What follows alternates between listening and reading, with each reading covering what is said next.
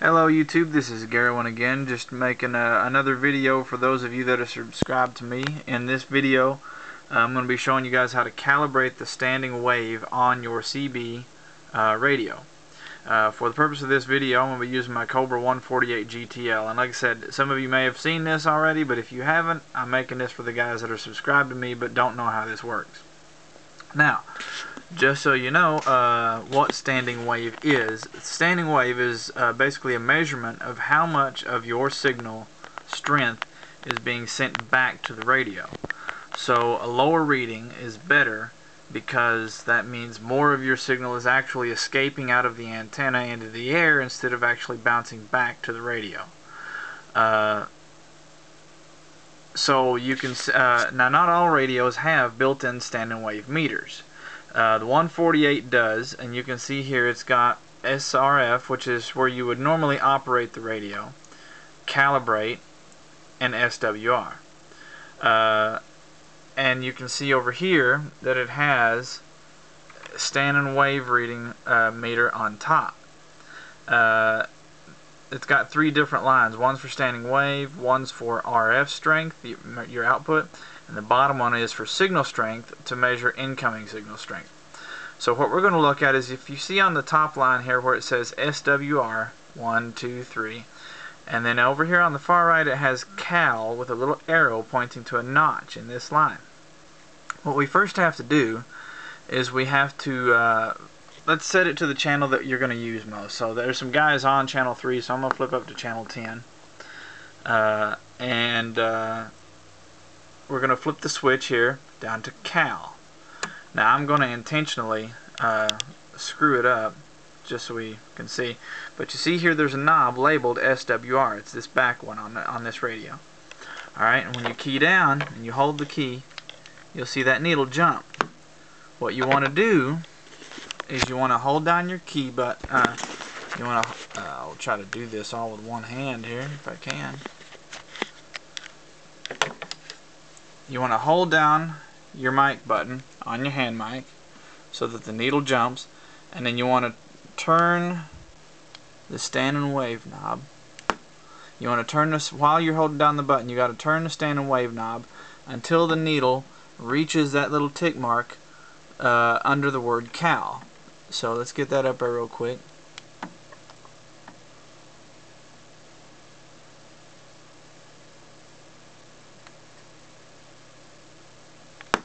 Now try to be quiet when you're doing that step, because when you're speaking it will still affect the needle and cause the needle to move a little bit.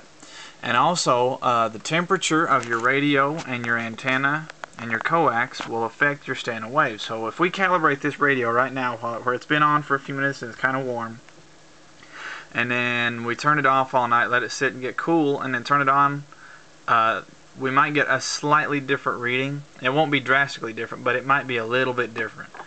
So now that we've calibrated it, we're going to set this switch down to SWR.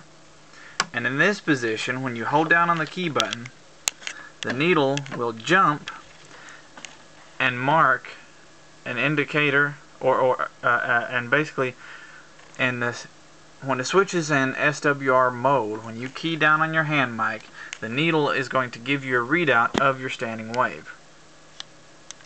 So you can see that with this antenna I've got like basically none. It moves a little bit. Now if your needle jumps, say to, I would say at 2, you need to start looking at your connections. There's something wrong somewhere. You've got a kink in your wire, you've got a bad connector, there's something somewhere that's causing an unusual amount of the signal to be sent back to the radio instead of actually being transmitted into the air. So now that we've calibrated it, we know the standing wave is pretty low. We just put this back on SRF, and now we're ready to transmit. Now when you're calibrating and doing your standing wave, when you key down, it's still going to transmit that signal. So be aware of that. So if you want to calibrate your standing wave, but there's people on the channel that you normally use, you might want to go one channel up or down, because it's not going to affect that much, affect your reading that much. Now let's say I just calibrated this one for channel 10. If we go to channel 40 and we just do a standing wave reading here, you'll notice a standing wave is a little bit higher. That's because that antenna is tuned to the middle of the CB radio frequency band. So let's say that you know you're going to be spending the majority of your time on channel 40 and you want to get optimum performance on channel 40. Number one, you need a tunable antenna, and you tune your antenna in combination with doing standing wave checks on your radio until you get your standing wave as low as you can get it on the channel that you're going to be using most often. Now, generally speaking, I stay on the low numbered channels, so I just calibrate it for, say, channel 10 because that's where most of my family stays at when we're talking, and call it good. Now, they do sell standalone standing wave meters for CB radios. If your radio does not have a one built in, you can buy a device that basically goes between the radio, hooks into the back of the radio, then you hook the coax into the meter, and that'll give you standing wave readings. But if you've got one built into your radio, that's how you use it. So yeah, this is Garwin. If you guys have any questions, comments, concerns, or suggestions for future videos, just leave a comment below and I'll respond as necessary. Y'all have a good one.